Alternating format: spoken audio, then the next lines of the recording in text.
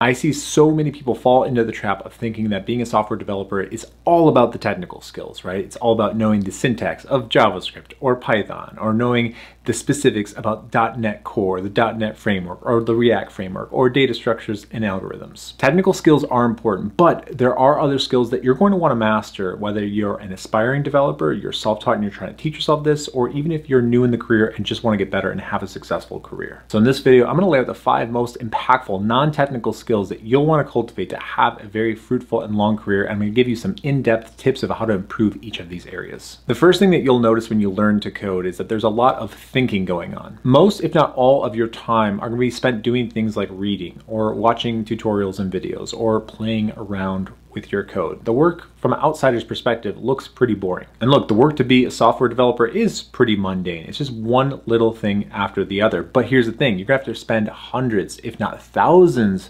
of hours doing these mundane tasks where you're sitting and thinking. So the first skill that you're really going to want to refine is your ability to focus intensely. So if you find it difficult to pull yourself away from YouTube or Facebook or TikTok, or to really sit down and do the work, then learning to code is not going to be fun for you. And I really urge you, if you struggle to focus, that this should be your #1 priority. Now look, improving your ability to focus is something you have to consciously work on. It will not just get better randomly. Now, as far as improving your focus, there are 2 ways I recommend going about and doing it. #1 is to cut out a lot of that novel stimulus in your life. There are so many things like your phone, social media, TV, which are constantly trying to give you quick hits and distractions and are pulling your attention in a million different ways. That's very bad for your attention span.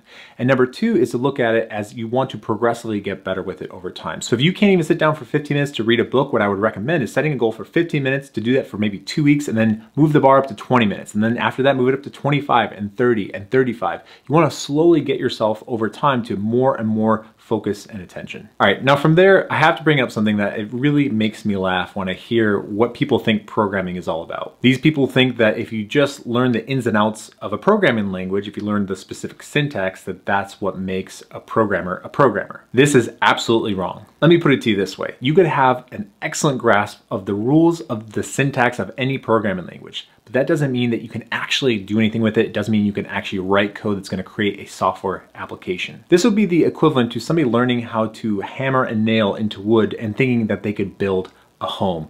That is not at all the same. In order to build a home, you have to understand the fundamentals and have experience in building homes and how all the tools and materials go together. So if being a programmer is not about just knowing syntax, then what is the key ingredient here? It's about your analytical skills. So if you've ever heard people say that to be a good programmer, you have to be a good problem solving, this is what we mean by analytical skills. So that means you have to have strong skills in identifying and defining problems, breaking those problems into smaller chunks or pieces, analyzing data and information, and then implementing and testing some of the solutions that you're going to come up with. Now, this may leave you thinking, how in the heck am I going to get better at analytical thinking? What is the path forward here? For me, a lot of the things that have helped me to improve my analytical thinking skills are just things like reading books, understanding and learning more about philosophy, for example, even things like Sudoku, like playing Sudoku. I think playing video games can be super helpful. You'll find a lot of software developers play video games because there's a lot of analytical thinking that can go into that. Now look, at the end of the day, to think more analytically or improve those skills, I think the best thing you can do is just get your hands dirty and just start working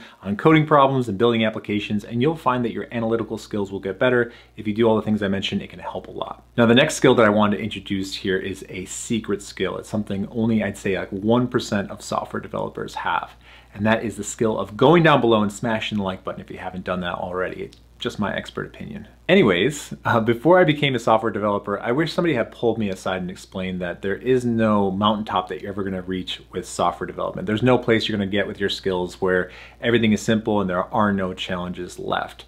As you get better at this and your skill level increases, you'll be thrown harder and harder challenges. You'll be given more and more responsibility. And look, you have to understand that software development is pretty much just endless problems, right? You're given a problem, you solve that, and you go on to the next over and over and over again. It never ends. So basically the one intangible skill that you want to develop over time is grit. That's right, I said grit, which to me means the ability to persevere through hard times or through some really hard problems. It's really important that you have an eagerness to solve problems, but also a sense of positivity about you, because what I've seen in this career is if you don't have those 2 things, that the endless nature of problems will make you jaded and cynical. There is no shortage of proof of this, by the way. If you go to my comment section, you will see occasionally somebody goes, oh my God, don't become a software developer. It's awful. You work for somebody and all they do is just waste your time or something like that, right?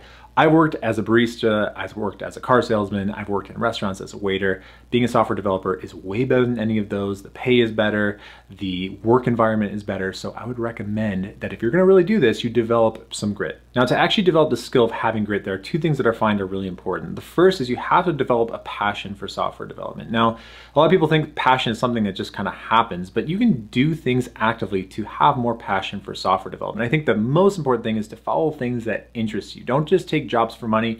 Do things that you find interesting, intellectually stimulating. Always go down that path with your career because that's going to keep you motivated. Now, the second thing I think you could do to develop grit is to do hard things in other areas of your life. Now, you don't have to be David Goggins and run like super marathons or anything like that, but anything you do in your life, whether it's learning other skills or being disciplined in other areas of your life, will help you to develop the grit that's necessary all around in your personality that you can apply to software development. Okay, so on to my next skill here. Now, contrary to popular belief, software developers often don't work in isolation, right? They actually do have to talk to other human beings sometimes. Now, I'd actually say a lot of your success will be predicated with how you communicate with people on your team, whether it's developers or people on your project team. For example, if you can't communicate something technical to someone on your team, you are going to lack effectiveness. So the fourth skill on my list is strong communication skills. Now, to develop these strong communication skills requires a lot of practice. You just want to do this over and over again. But here's the best part, is that every opportunity that you have to speak to somebody in a technical manner is an opportunity for you to get a little bit better. Now, the main points I would say as far as communication are you want to be concise, meaning you say things in as little words as possible. You want to be precise, so get right to the point.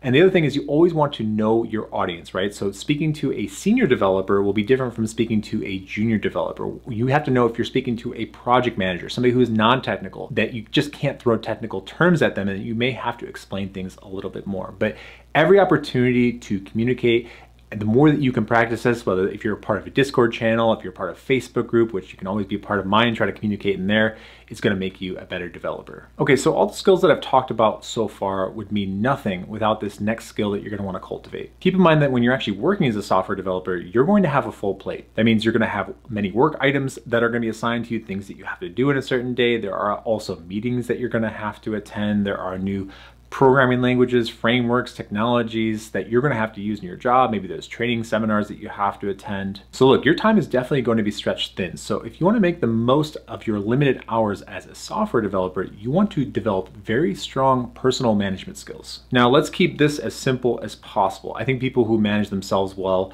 are organized and they're disciplined. Look, you don't have to be organized or disciplined. I know plenty of software developers who are not that organized or not that disciplined, but I'm talking to a specific audience here. And I'm thinking that a lot of you guys have really high goals. You want to make a lot of money. Maybe you want to make $250,000 a year. Maybe you want to start your own startup. Maybe you want to work for the FANG companies of the world. If you want to do that, you're going to have to be more organized and disciplined than most of the people who are out there right now. Now, as far as becoming a better self-manager, I actually don't think it's that complicated. There are three things that really come to mind for me. The first one is you want to make sure you have clear-cut goals and you're constantly reevaluating those goals. Most people, when they become software developers, they really lose sight of the bigger picture of what they want.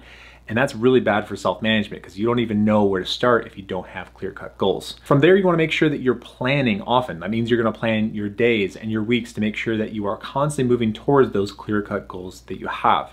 And the last thing I'd say is just make sure you have some form of accountability. You have some sort of system that you set up for yourself where you're constantly making sure that you are checking in.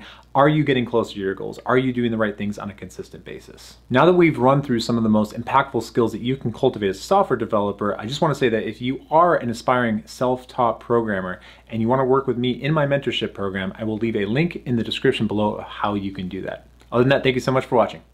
Peace out.